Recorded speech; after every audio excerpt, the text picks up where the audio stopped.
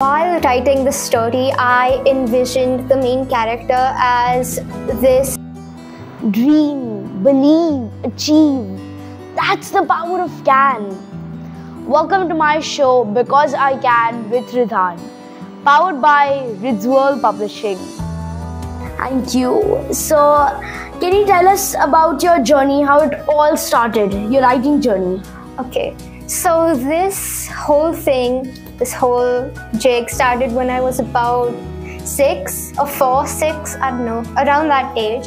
And it was when my mom started reading these stories, these random stories, like short stories about like fairy princesses, dragons, and knights in shining armor.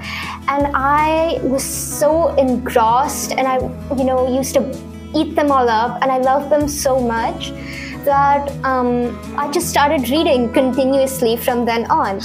And this was when I was in the US. So when I came back to India, I continued reading. And I think it was 2020 when I decided to participate in the story writing, not competition, but program.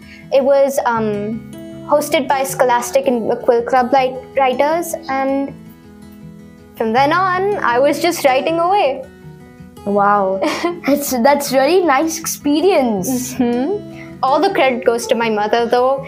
If it weren't for her, I don't think I'd be here right now. So, wow, you have such lovely parents. Mm-hmm. And yes, I would like to thank all the parents around for keeping us happy, safe, and for motivating us whenever we feel sad. Definitely, definitely.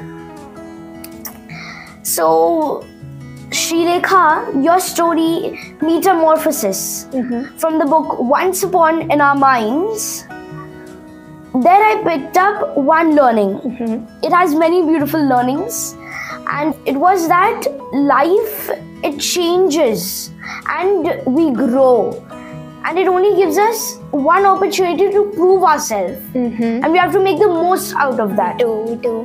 So would you like to add something on that? Yes. While writing the story, I envisioned the main character as this subject who could, well, showcase the life of a human even if this character isn't human.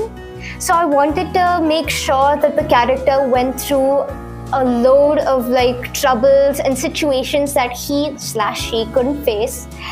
And I think it's important because our surroundings, they are constantly in motion. It never stops.